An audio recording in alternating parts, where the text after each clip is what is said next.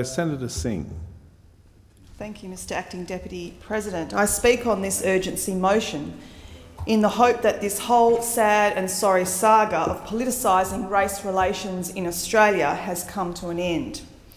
Earlier this month, the Abbott government faced up to the reality of its own political incompetence when the Prime Minister, overruling his Attorney-General on the latter's signature policy, and one which Senator Brandis had promised to his backers in the Institute of Public Affairs that he would bring through if elected, backed away from introducing changes to the Racial Discrimination Act. This was an abandonment of a reckless and ill-conceived election promise to gut federal protections against racist hate speech contained in Section 18C of the Racial Discrimination Act. These protections that have supported and underpinned Australia's multicultural society for more than 2 decades. The defence of these important protections and the government backflip on their proposal was a major victory for people power, for the communities that had organised and spoke up against this assault on the harmony of the nation's diverse cultures. And those community organisations were many and varied. Groups such as the National Congress of Australia's First Peoples, groups such as the Arab Council of Australia, the Executive Council of Australian Jewry, the Chinese Australia Forum, the Australian Hellenic Council, the Korean Society of Sydney, the Armenian National Committee of Australia, the Law Council, the Human Rights Commission. It goes on and on and on. But in announcing that policy backflip and overruling the blundering Attorney-General Senator Brandis, the Prime Minister indicated that his government was reversing course because its proposed green light to bigotry was a needless complication in the government's relationship with the Australian Muslim community. So the question remains, Mr Acting Deputy President, has this arrogant government abandoned its promise to give that green light to racist hate speech in Australia because it has listened to the vast majority of Australians and now realises that their policy was very much recklessly irresponsible and a destructive one? Is it because of that, or has the government only reluctantly retreated from its ideologically blinkered promise for the time being because it realised its charter for bigots was exacting too high a political price on a government that is already the most unpopular in living memory? So let's just take a moment to reflect. On the 24th of March this year, the Attorney-General, Senator George Brandis, shocked the Australian public by stepping in to defend the rights of bigots and backing this with major changes to our laws against racial hate speech. People do have the right to be bigots, you know, he told the Senate.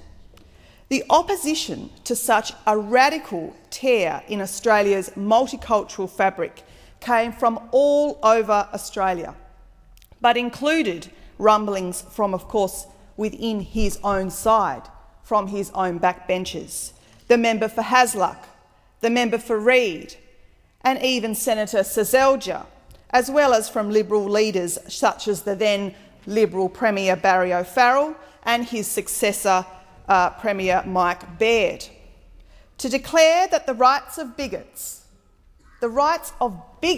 are more important than the rights of minorities who suffer race hate speech on a daily basis in this country is simply wrong.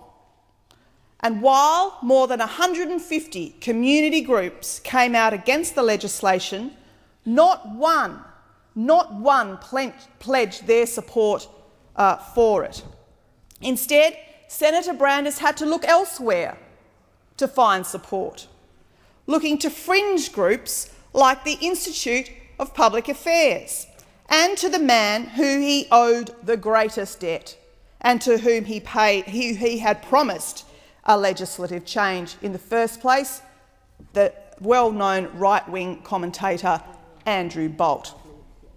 Even further out, of course, was the support he received from the notorious Holocaust denier Frederick Tobin and the Adelaide Institute. Senator Brandis had gone so far to the right that even the Prime Minister had to intervene. And what did Senator Brandis say at that moment of backflip when the Prime Minister made a leadership call? He said, well, you know what this business is like. You win a few, you lose a few. Well, what has Senator Brandis won? What has he won? He has won nothing in his entire time as Attorney-General. He has won nothing and lost a lot. He has lost a lot of respect. He has lost a lot of credibility. So much so that the Prime Minister himself had to rein him in. Now, let's not forget the attempts that Senator Brandis made when he was trying to repeal Section 18C of the Racial Discrimination Act. He made an attack on a very highly credible, highly regarded senior counsel in Arthur Moses, when Arthur Moses provided advice to Senator Barry O'Farrell on these proposed changes, advising that they were certainly not something that the Premier should support. Then there was Senator Brandis's phone call appointment of the new Freedom Commissioner, Tim Wilson, appointed to help him with his cause to repeal Section 18C. And then, of course, there was Senator Brandis's attempt during Senate estimates to silence the Race Discrimination Commissioner, Tim Salpomasane, entirely from being able to speak on this issue. Well, now what we have seen is Prime Minister Abbott outlining that I don't want to do anything that puts our national unity at risk at this time, and so those proposals are now off the table. That was his remarks because of his new counter-terrorism proposals that he wanted support for from the Muslim community. So it was okay for the Prime Minister to put our national unity at risk before. It was okay to divide Australians, to give freedom to bigots and to take away the rights of victims of racial abuse. But now that he wants to get his counter-terrorism proposals through, now he wants national unity. Now national unity all of a sudden is important to him.